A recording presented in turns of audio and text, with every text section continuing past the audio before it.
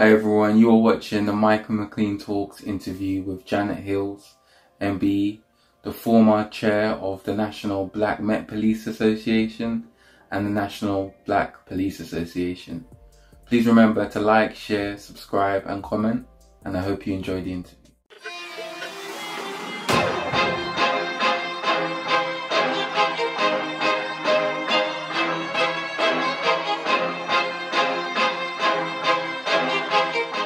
Hills, thank you so much for coming on to the platform. It's a huge honor just to have you on here. You are a huge influencer within the Met Police. You were the first female to chair the Met Police Association, and you were also the chair of the National Black Police Association. You have shared platforms with the likes of Doreen Lawrence. You've met the likes of David Lammy. So thank you so much for taking the time out to come onto the platform. My pleasure, my absolute pleasure. So the first question I'd like to ask you is, please tell us about your early life growing up in Croydon and joining the Met. So I am from a Jamaican household. My parents were first generation Windrush in terms of coming over here. They're from Westmoreland and from St. Elizabeth. My dad's from St. Elizabeth. So that's the combination that we had in the UK. I'm from a family of 5 here in the UK, and I've got a brother in Jamaica. So there's 6 of us, but only 5 of us have grown up here in the UK. And that was all done by my mum because my dad died when I was 3. So my mum has been a single parent, bringing us up on her own. And out of the family, I've got my eldest brother who's in Jamaica. My second eldest brother was a police officer. So he joined before me.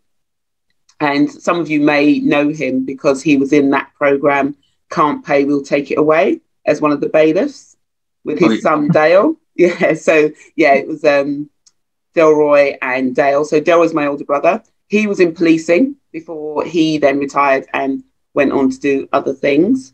So I kind of followed in his footsteps, but not really, because that was never really the intention for me. I was always very sporty, so was involved in a lot of sport at school and kind of felt that I was going to go down that pathway. But as things panned out, I actually ended up joining the police.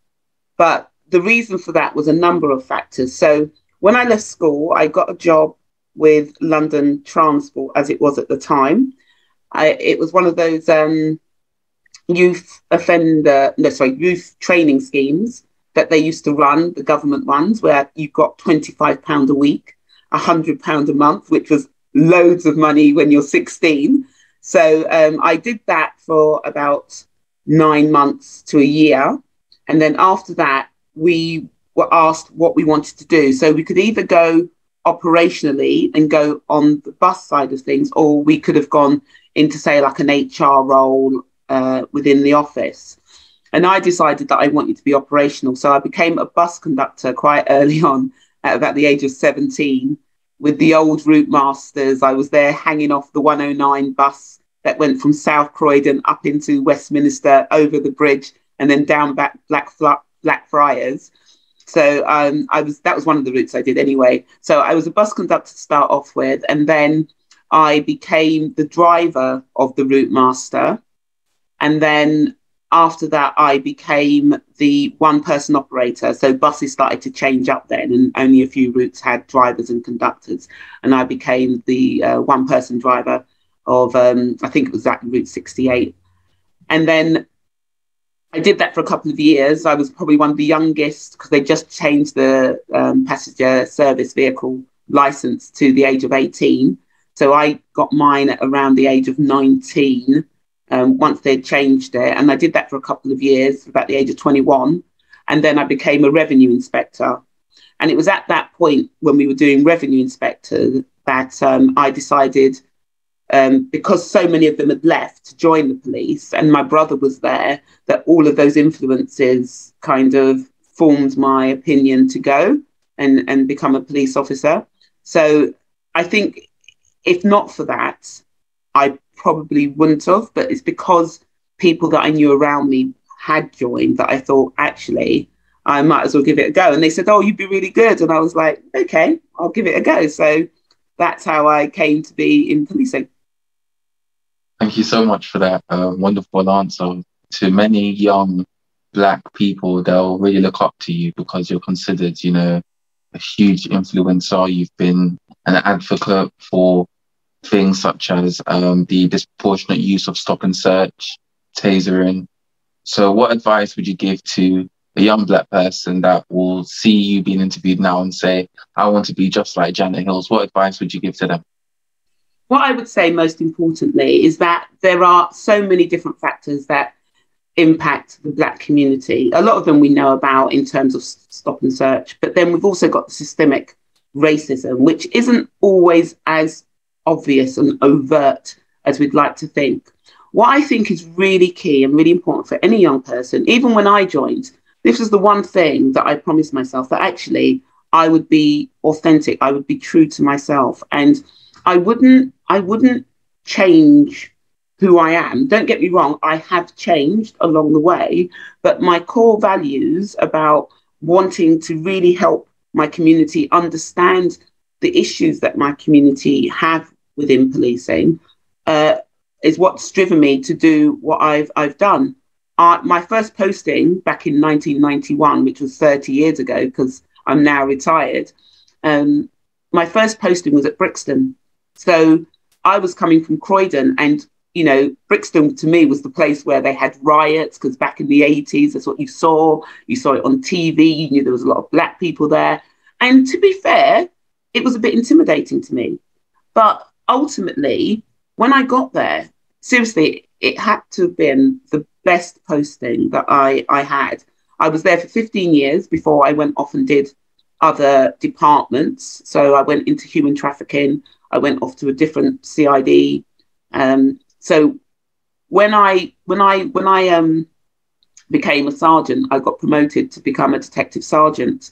It was at that point that I thought, I need to go back to Brixton. I need to go back to Lambeth, to where Black people are, as a line manager, to be able to help them even more. Because as you go up the ranks, your influence grows. So that's what I did. So for any young person that's even considering coming into policing, what I would say is that it's one thing to be on the outside and hear what happens on the inside. And to be honest with you, you need to come in with your eyes open and understand what the issues are. But you also need to be able to come with solutions as well, and understand that your presence can then inspire someone else, or indeed help your community when they see someone that looks like them, speaks the same language, has a similar culture, that actually that makes all the difference. And as much as I've arrested bad person after bad person, what is really important is that a lot of those people, when they dealt with me, were like thanking me as they left and said, oh, thank you. And that's because I treated them with dignity and respect. I've got to do my job, but you do it to the best of your abilities. And again, treating people with respect and dignity. Thank you for that answer, because you talked about diversity in the police force and why it's important. And following on from that, you've acted as the chair of the Met Police Association and the Black Police Association. So what advice would you give to the Met, for example, to deal with things such as institutional racism? Because there's lots of young people, especially from the Black community, Asian community, that there's this element of distrust with the police force. And especially in recent times, that distrust has increased. So what advice would you give to the Met? So I guess my advice would more be to the young person or anyone that is thinking about joining. So in terms of policing and the role, it probably has the most diverse sort of role structure you could ever ask for. If there's anything that you've thought about doing in life, policing will generally cover it. So, you know, in terms of training school, you can become a trainer, you can get qualifications with that. If you like animals, you've got dogs, you've got horses. You know, there is just so much in terms, we've got, you know, the helicopter, we've got boats. there is so much that you can do within policing. If you're fit or you like, you know, keeping fit, doing sporty stuff, there are units that actually deal with that. There is so much that you can do where your talent will be suited within policing. However, what from my perspective, what is seen is only the bad things around policing. And my rationale, it might be a bit of a conspiracy theory, but if you try to disenfranchise Black people or people of difference joining the police service by things like stop and search, is overuse, then people become, let's say, disenfranchised by it. They don't want to join.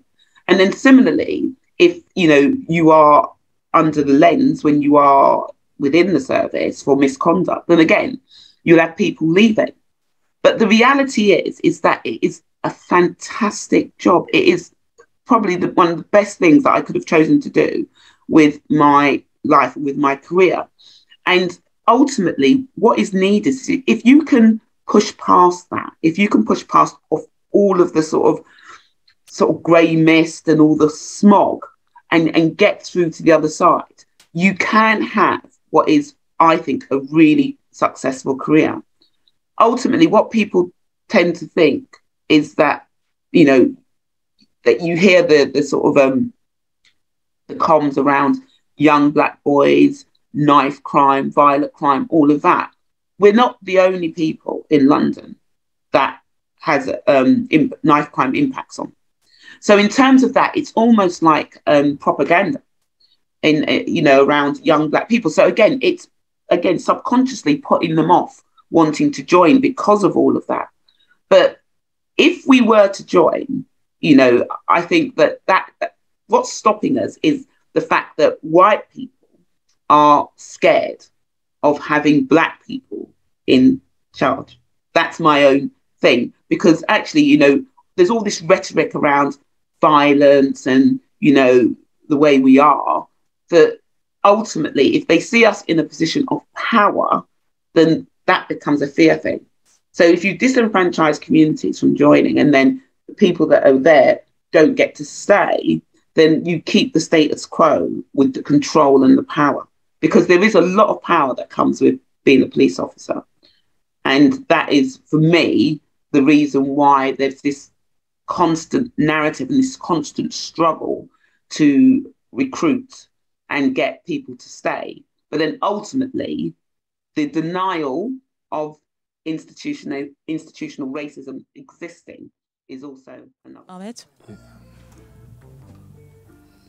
I'll say sometimes, obviously, you do trust and don't trust, but before that trust can kind of happen, and it's not going to happen anytime soon unless something from the top happens. Simple as that.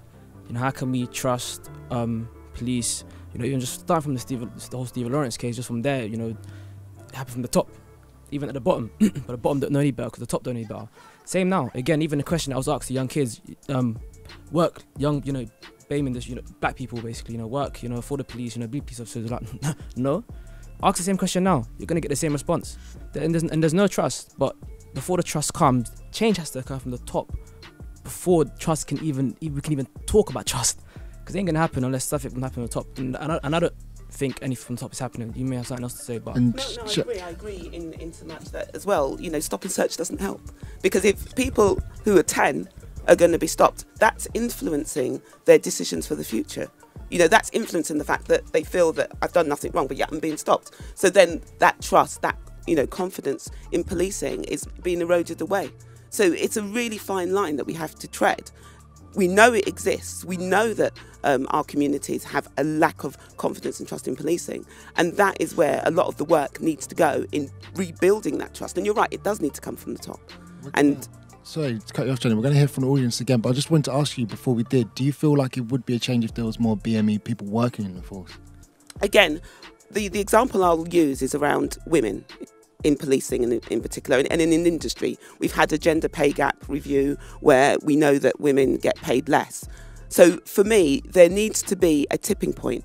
And they say it's like 30% of your employees, once you get to that point, you can then influence what happens around you and those changes. So the answer is yes. For us to really be able to make those changes, you have to do it from within. You can't be doing it from outside. And you said it was 30%. Do you know the percentage currently?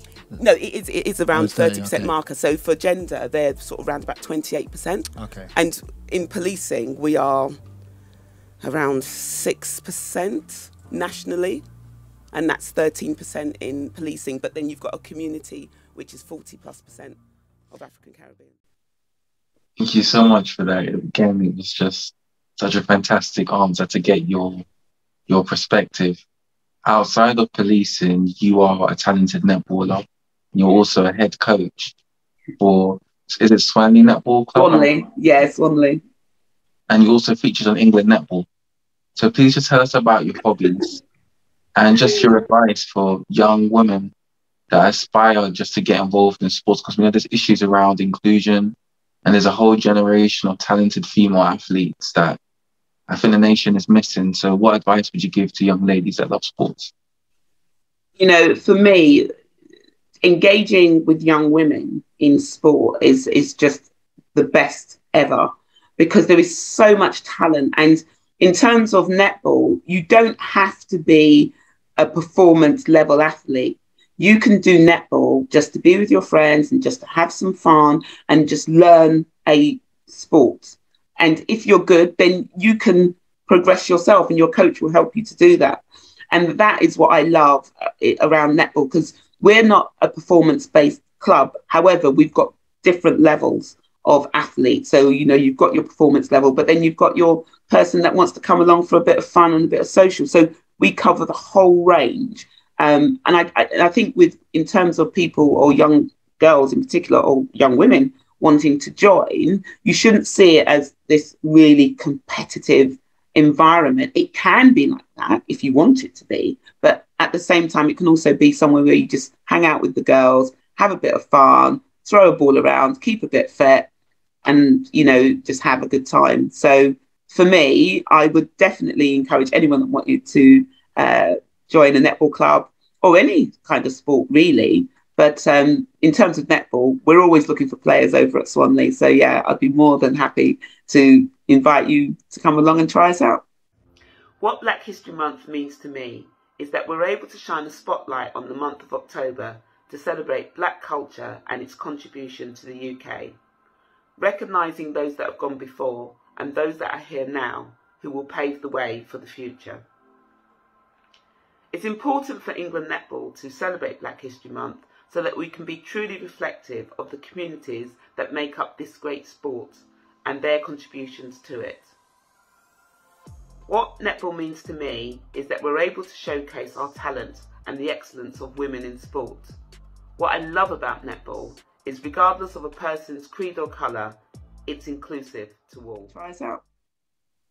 Thank you so much for that. Even following on from that, currently Black History Month. So one question I wanted to ask you is, who are the Black figures that inspire you the most and why? Oh, do you know what? So Michelle Obama has come on the scene late. So no one knew about Michelle Obama until she became the First Lady. But in terms of the short time that she's been there, the 8 years that she's been there, it was roughly about the same time that I was chair.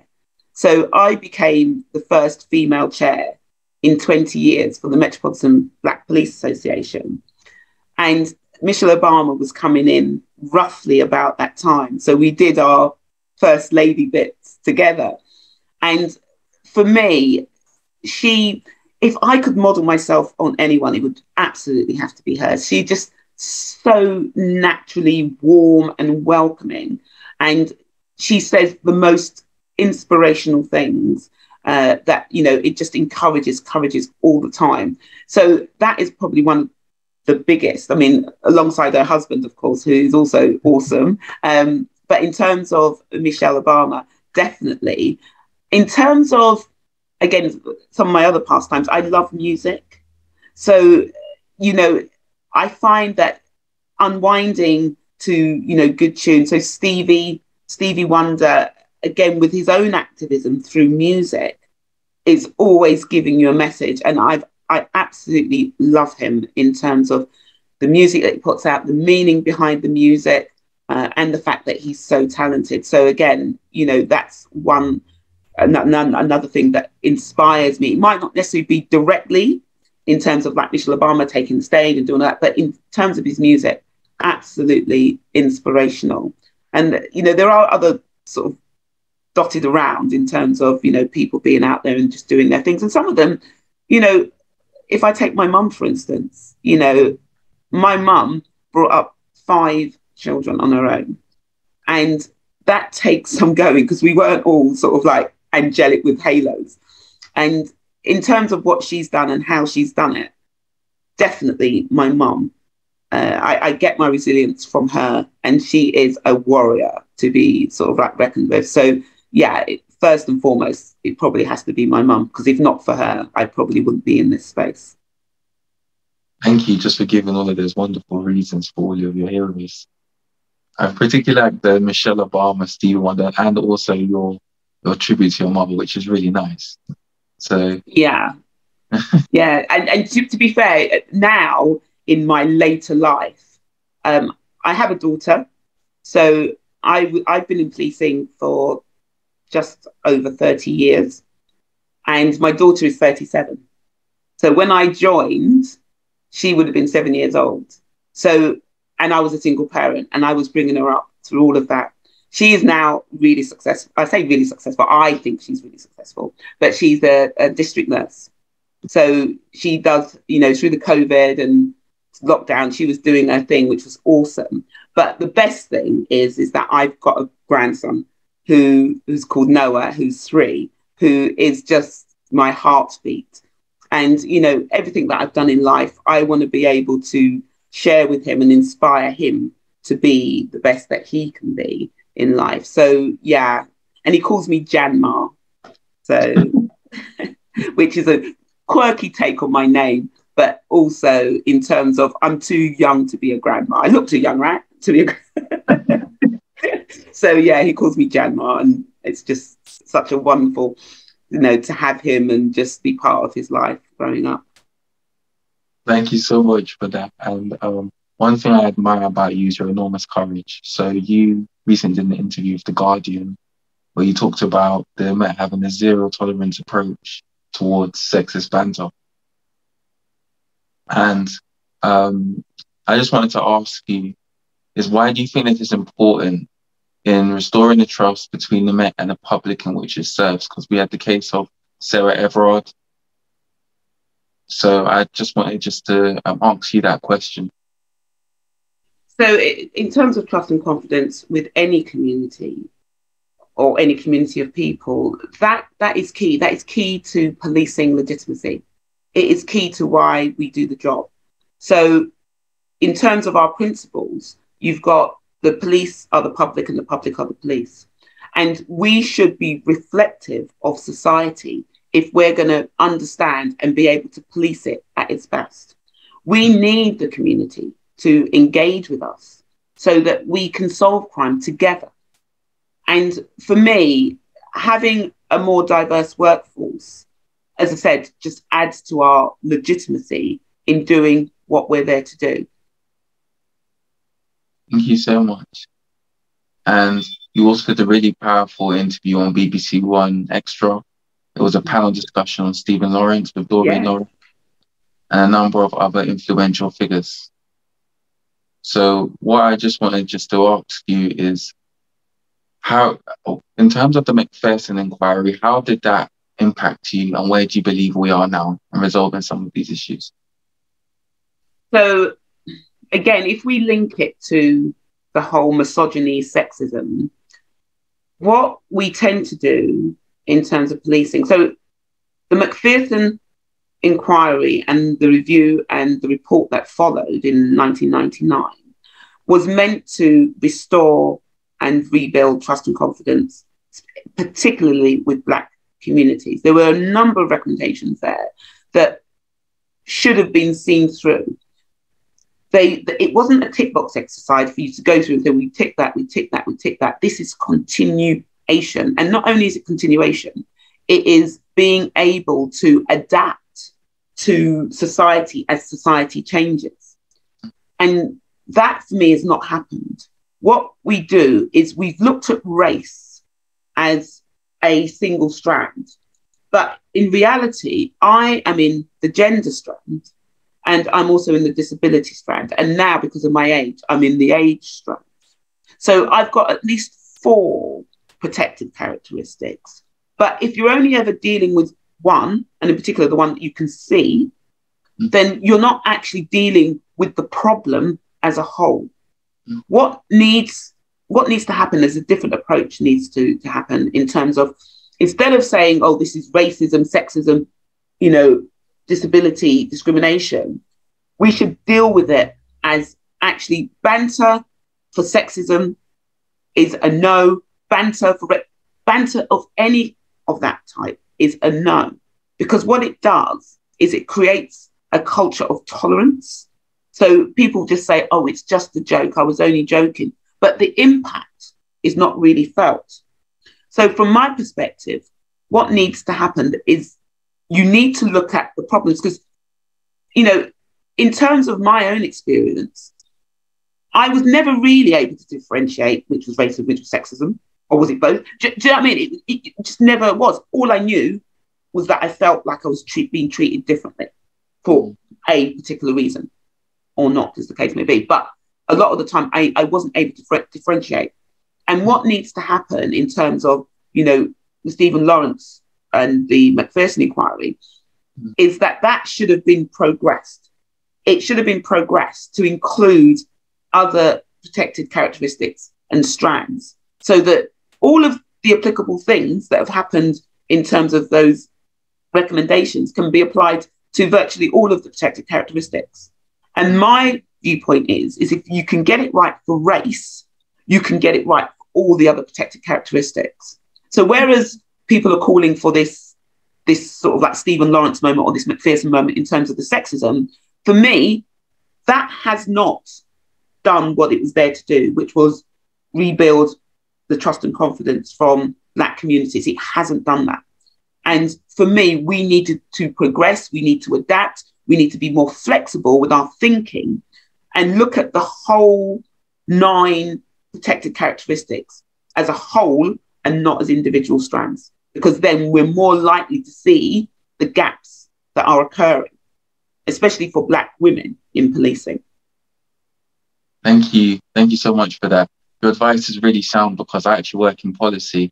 So what you're saying kind of overlaps with the stuff that I do. So just thank you for that. I'd also like to just draw upon the fact that you've been interviewed on platforms such as Channel 4, and you've been involved in many powerful discussions. What are some of the values that have carried you throughout your career? You know what? In terms of this role, so I retired as a detective sergeant, which is one level up supervisory wise, and then becoming the chair in 2013. I was the first female and also the longest serving, because I chaired it for 8 years. And then within that time, between 2015 and 2017, I became the national president. So all I would say is that it is really important that you anchor yourself, that you take a grounded approach to doing your role, because there is a lot of influence here and there's a lot of power, whether you're a police officer or whether, in terms of what you said, the sort of platforms that I've had, the sort of people I've met, that you can get really carried away with that. And what you need to have around you are good people. You know who they are. Some of them will be your family, some of them will be your friends, some of them will be your colleagues. But you need to have various people around you that will keep you anchored. From a woman's perspective, we always sort of want to ask the question, does my bum look big in this? You need people around you that actually say, yes, love, you put on weight. Not people that say, actually, love, no, it looks fine, when really they know that there's an issue there. And that's what's really, really key for me anyway, to have survived. And I say survived because, you're constantly having, battles around certain issues where you're having to put your case forward and defend your position. which can be exhausting. So it's really, really important that you have people around you that keep you grounded and that you can go to for advice and guidance around certain things. And just try not to let your head get too big and for things to run away with you. It's so easy to fall into that space, especially with all the social media that we've got out there. And, you know, everything's a selfie, or, you know, you're there sort of like promoting something that actually isn't about the real issues that you're there to represent. So I would say just keep yourself grounded, go in with the right mindset, have people around you that will pull you back into line if you get out of line. Thank you. Thank you so much for that. And just following on from that, you were awarded an MBE for your services to policing and your community relations. And there'll be lots of young people that will look at your life, see that you've shared platforms with likes of Leroy Logan, David Lammy, and they might think, okay, I want to impact the community the way that Janet has. So what advice would you give to young people that want to change society by fighting for the causes they are most passionate about? You know what? Just, again, sometimes it does take a lot of courage to have a voice. When I started policing, I never thought that would be me. When I went for being chair, I didn't think anyone would vote for me. I didn't think I would get in. What I would say is embrace the power within, embrace that courage that you've got within yourself. Because once you do that, it unleashes all of your potential. And I've got this sort of stock phrase that I use: embrace the power within to empower yourself beyond. Because when you take that negative energy and embrace it and pump it out into something positive, magical, good things happen. But a lot of the time when we feel the fear, we tend to shy away from it. But when you embrace it, when you get the butterflies in your stomach when you're about to be interviewed on Channel 4 or Newsnight, or when you're going, even for your school, you've got an event where you might be speaking, or a play or music, and you get those butterflies, embrace them, because they're there actually not as a negative, but actually for you to unleash your potential. So that's my advice. Thank you. I just want to draw upon the fact that you talked about public speaking. There are some young people that struggle with public speaking because it can be quite daunting seeing lots of people looking at you. So what advice would you give to young people who struggle in this area? Because there are some young people with brilliant ideas. They're just not sure how to communicate it in front of an audience. What I would say is that was me, absolutely. I remember one of the reasons why I didn't want to take the role of chair was because I knew that I'd have to be the spokesperson, and it was just so daunting. I was like, I'm going to get it all wrong. And if you see my very first interviews, which I hope have been scrapped, it was very different to the person that I am now. But what I did do was I just went away and I researched it. There's so much online now in terms of, like, YouTube is a really good influencer. You know, you can Google public speaking. You can go and take lessons in public speaking and build your confidence. You can get your family to sit and, you know, while you practice, and get them to listen and get them to sort of, like, you know, assist you with, you know, eye contact or speaking up or raising your head. All of these little things are achievable because that's all I've done. I haven't gone out anywhere and paid like a tutor to do that for me. It's all been self-taught, and there's so much on the internet that you can self-teach. And the main thing is practice, practice, practice. And the more you do it, the better you become. So thank you. This interview has been so fantastic. And the final question I'd like to ask you is, what are the greatest challenges you've faced over your professional career? And what are some of the lessons you learned from these experiences?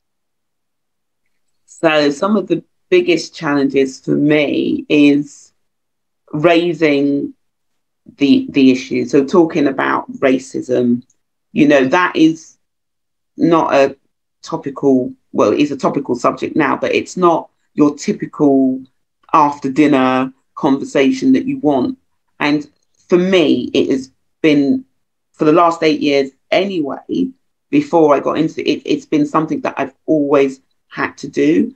And it's challenging and it becomes tiring and you become frustrated because you are saying the same things over and over and over again. But one of the things that's kept me, as I said, on point and true to who I am, true to what I know is right, true to being an activist and talking truth to power, is one, open myself up to learning, understanding what the underlying issues are, but also, as I mentioned earlier, is about having the right people around you, whether that's family, friends, or colleagues. Then you've got them there to help you sometimes when, you know, it gets to you, because it does. You know, I know many a person that has suffered with mental health around racism, sexism, all of these things, because you have to have an outlet. You have to have some way of letting it out, speaking to someone about the problem, getting it off of your chest. So in terms of your mental health, you know, if you find yourself getting frustrated and because you are saying what needs to be said, I would definitely find, you know, yourself someone who you can speak to about that, so that actually you're not harboring it, you're not keeping it contained, and that you're able to speak and get it out. And what I would also say is, again, the BPA and the network that I've belonged to have been key for that. If not for the members and being able to advocate on their behalf, I probably wouldn't have been in this role, because you don't benefit in any way, shape or form. It is very challenging. And it does take a lot of courage to say the things that potentially your membership won't say, but that's what you're for, and to come out and say it. So again, if you haven't got a network, form a network of like-minded individuals who can support you in the cause, whatever that is. So that would be my advice. Thank you for such an exceptional interview. I thoroughly enjoyed interviewing you. And I wish you all the best post-retirement, and just want to thank you for all of your work in the National Black Police Association and the Metropolitan Black Police Association as well. So thank you. No, and thank you for inviting me to this interview. I loved it. Thanks.